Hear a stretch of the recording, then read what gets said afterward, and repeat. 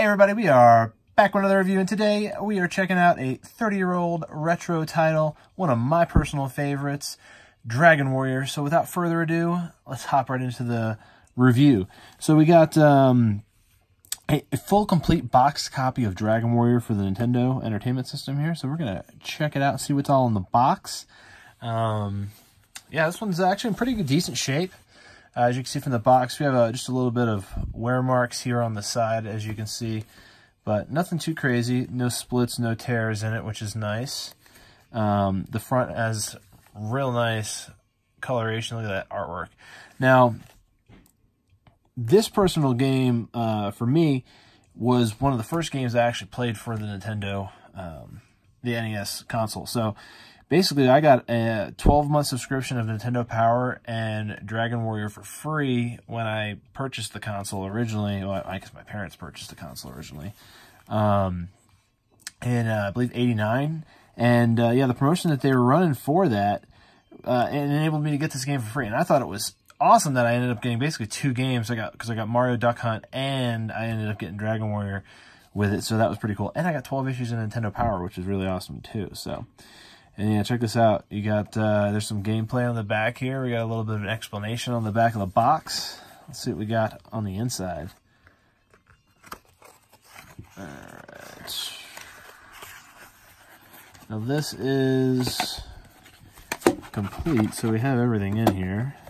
The sleeve didn't want to come out though, for some reason. Packed tight. Got that classic plastic sleeve on there. I think we even have, yes we do, we have the foam insert in the bottom. All of you probably remember this. This is usually the first thing that goes in the trash can, which makes it the hardest to get an original foam insert.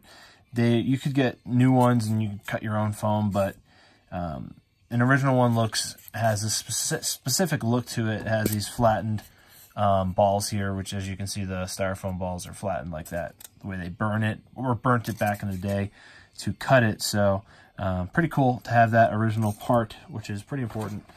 And yeah, then you got the empty box, of course, tightly packed with everything that comes inside. You have your Dragon Warrior cartridge here with the slipcase. Now the artwork on the front of the label is really nice shape. Top of the cart, real nice, no writing on it. Nice pristine copy. Back label is sweet. No Sharpie markers. Nobody wrote their name on it, which is probably the best part about it. That was the thing back in the day, was to write your name on your NES cartridges, because we used to swap games as kids. You know, everyone's borrowing each other's stuff, so you keep your name on your games, because if you're borrowing multiple games from multiple people, you don't know who's what, you know what I mean? So you want to make sure you CAD your games. That's what we had to do. So we got our Dragon Warrior pack-in poster, which looks like it has a little bit of a damage mark there. But look at that. Beautiful artwork there. There's the, what is it, the Edric sword, and was it the Holy Water? You got the Edric helm and the shield and everything. That's the name of the armor, and I guess the guy that you're going after. His name's Edric. He's the first knight, I guess, you encounter in the game, who helps you figure out exactly who you're trying to go after, which this is the end boss right here of the game. So the back of the poster that they packed in with this thing had massive amounts of packing material, as you can see. But the poster that came with it, the back of it had dungeon maps of everything, of every dungeon. Every time you go into the ground, basically, or go into the dark, this is a map of it right here, and it's all laid out. Now, normally this is all blacked out when you're actually in the game, and you're only seeing squares all around you, which is illuminated by the torch, basically. But for you to see the whole map is pretty cool. So without this, it definitely makes the game a little bit more difficult to navigate without having this map. Especially, you're talking 30 years ago, so it isn't like how it is now. Where you can go online and just talk to anybody, and you guys can share information about stuff. Back in the day, if you didn't know what was going on in the game, if you didn't have a friend in the neighborhood that might have gotten past the part that you need help with, you had to call the Nintendo Power Hotline, which cost money. It was like 99 cents a minute.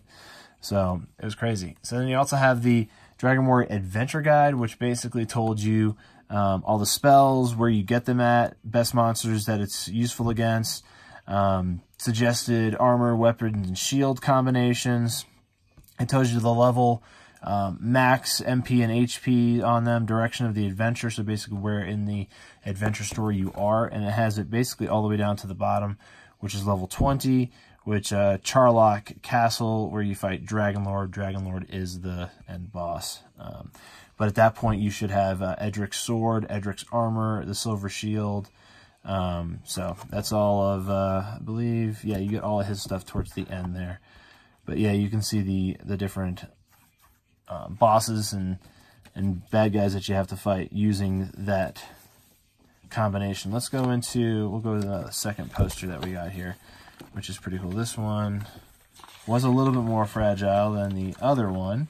So this has the Dragon Warrior overall arching map. So this is the actual map that you're exploring and going through different sections of this as you progress through the game and level up, because each section has different related difficulty of animals that spawn in the zones that you're in. So if you journey outside of a zone that your level is adequate for, you basically encounter some animal, creature that's going to basically just shit stomp you. It's going to destroy you. So, and that is also illustrated here on the back of the chart here.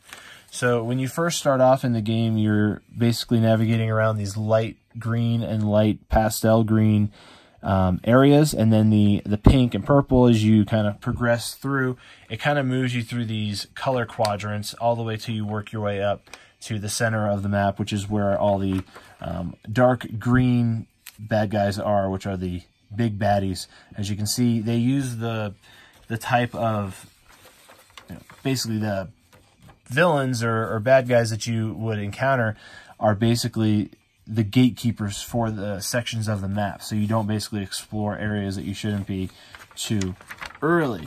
But yeah, and then it also has a color key here, which basically shows you exactly which types of baddies you're gonna basically experience in. See, like, basically this is the light areas up top here, the light green, the light pastel greens, and the lime green. That's going to basically be just like slimes, ghosts, and drakes. And then you got like the dark green here, which leads you up to where Dragonlord Castle is, which is right where my finger's pointing at. You got werewolf, shadow knights, knights, magic wyvern, star wyvern, and those are going to be your most powerful ones out of all the bad guys in the game, which are going to be, there's going to be your row of them right here. And then you also have your dragons, and then you have your armored knights, your metal scorpions. So some of these are pretty powerful, and a lot of these you'll reach these inside the different dungeons, and they draw near. That's basically how it shows up. They'll just show up randomly. It's not a specific spot where they are. So I thought that was pretty cool that they included that map, because it lets you know, like, you can't basically journey outside of the area. Now, back in the day, you didn't have the types of games out that were like this. This type of game was a new game for that era. Role-playing games for itself over in America was not a big thing, and we didn't really know how to navigate games like this, where, there's basically gatekeepers throughout it. So it was nice they gave you a little bit of a hint. I mean, you're also trying to show a very elaborate game to, an 8, a 9, or a 10-year-old, and you want them to enjoy it. Obviously, adults can enjoy this as well, but their target market was, very, adolescent or young adult children. So having stuff like this, the supplemental material, really helped out a lot. And here's the instruction booklet. This is just a standard. This is what normally would be included with the cartridge, and that's it. But everything else is just bonus. And there you go. You have the map, the very basic map there. You got some nice character illustrations there. And then it just kind of basically rolls through on how to play the game and the different aspects of it and the different items and everything. So that was pretty cool too. And then on the back, it even has a little bit of a hint on defeating the Dragonlord. Look carefully at the windows, judge monster strengths, gather lots of information, and then all the FCC stuff. So there's the instruction manual, but this is actually the real key. This is the Explorer's Handbook, which is basically like a mini strategy guide for the game itself. And it basically walks you through each section if you're not familiar with it as well. And then it has getting started. So Tangle Castle, and that is basically a walkthrough right here. It basically tells you exactly what to do and how to progress forward, where things are. You know, that's a door. Upstairs, you know, those are treasure boxes. To get to those, you need to get a key. You got a little bit of a notebook here where it gives you some hints and tips before leaving the castle. It even gives you some, you know, hints on which kind of items you want to get. And then a basic walkthrough of what you see as soon as you enter the large map. Now you can see right here, you start off, the first thing you see when you leave the Tangle Castle is you see the actual end of the game, which is right here. That's the Dragon Lord's castle, which is surrounded by that swamp. But that's pretty cool too. I always thought that was neat that when you start the game off, that's literally where you can see where you're going to end off. And to get to that point takes hours. Buying weapons and armor, visiting the tool shop, and then it even has some really nice graphical designs here of the weapons and stuff that you could purchase, because you actually don't physically see these items in the game. They're just text-based. As you can see right here, you know, bamboo pole, club, you know, saying bamboo pole, club. So you're seeing the visual representation of the items in the game actually in this book too, which is pretty cool. And it tells you how much each one of them costs. So if you wanted to save up, or if you're preparing to buy something, you can understand how much it's going to cost, so you could at least acquire that before you get to the next town. It even has all your armor in here, laid out in graphical form, herbs, all the items you get to use, the shields, there's the fairy water, or holy water, which I referred to it earlier. Dragon scales, pretty cool. Keys, you definitely use a lot of those, and those are different price points for the different various stages through the game, how much the keys cost. You have some special items here, and these are items that you acquire throughout the game. The tablet you get from Edric's dead body, or after he dies. You recover that. You got the Staff of Rain, a Ball of Light. Yeah, it's pretty cool. You get these throughout the game, and they all actually help you progress through the story. And then you have some cursed items that you can get. So if you equip cursed items, you're obviously you become cursed. So you got the Fighter's Ring, another item you can gather, and then you have Edric's items, which are his sword, his armor, which has his seal on it. And then here's some explanations if you get cursed items and you equip them. Then you got Edric's Cave, level 1. It just kind of explains how everything is broken down, and just kind of goes through the beginning first few stages of everything that you need to kind of understand. And then it kind of goes basically through the entire game, and it rolls everything out. Each town all the way up to, I believe, does it go all the way to the end? It might. Plateau. Let's see here. There's the ghost town. Town of Hawkins has been ravaged by the armies of the Dragon Lord. Let's see. Edric's Token. Here's where you get the rainbow drop. Dragon Lord's Castle. So it literally takes you through the entire game here. And here's the walkthrough of Dragon Lord's Castle, and it shows you what stairs go where, and basically walks you directly to get you to Edric's sword, and then face the Dragon Lord, and then you fight him. And then we got a little bit of a saga back here, which is the backstory and the narrative of what's going on in the Dragon Warrior saga.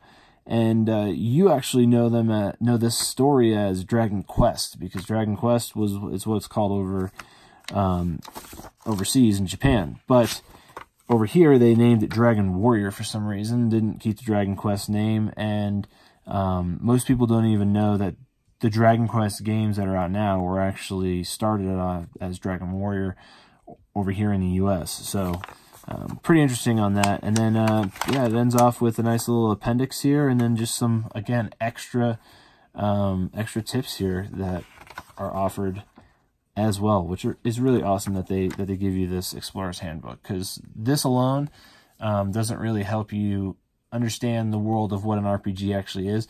Most people who know what an RPG is know because they grew up around having those types of games exposed to them. But when you grew up having Atari, and then you moved on to a Nintendo, and you got something that you go from E.T. on Atari to Dragon Warrior on the Nintendo, it literally blows your mind, and you basically don't even know how to play it. So one of my favorites from back in the day, and if you like Dragon Warrior, let us know in the comments below. And if you like this video, give it a thumbs up. If you want more content like this, we do retro pickups every Friday, and do reviews on them, and sometimes it's video games, sometimes it's vintage toys, so be on the lookout for that, and have a great rest of your day.